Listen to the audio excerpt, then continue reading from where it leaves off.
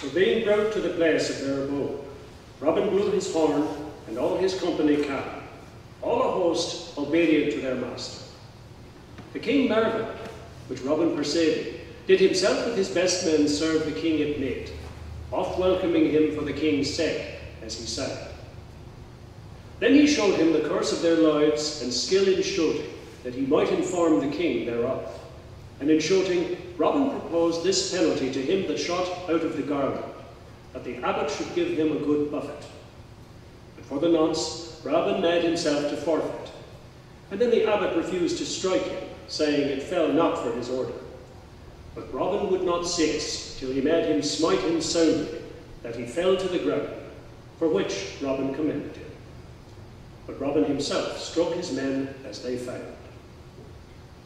Afterward, Robin discovered how he perceived it was the king, and together with Sir Richard and his men, kneeled down and asked forgiveness, which the king granted, upon condition he would serve him at the court.